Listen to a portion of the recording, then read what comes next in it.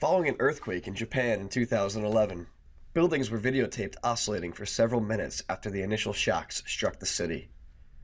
The magnitudes of the oscillations were quite large and could have potentially posed a threat to the integrity of the buildings. However, wherever human life is at risk, engineers are constantly working to diminish the probability of catastrophic behavior. In the case of buildings and skyscrapers, it is imperative that the civil engineers consider all possible scenarios. In performing their preliminary analysis, the engineers rely heavily on approximations and simplified models to provide the groundwork for their designs.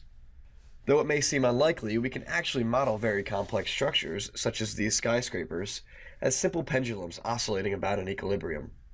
By using Taylor series expansions and some basic physics, we can prove that this model is indeed accurate. But we'll even go one step further and provide you with experimental verification. In the end, we want to show that by using Taylor series approximations, engineers can greatly simplify complex scenarios, and that while these oscillating buildings look terrifying, this behavior can be planned for and modeled using these simplifications.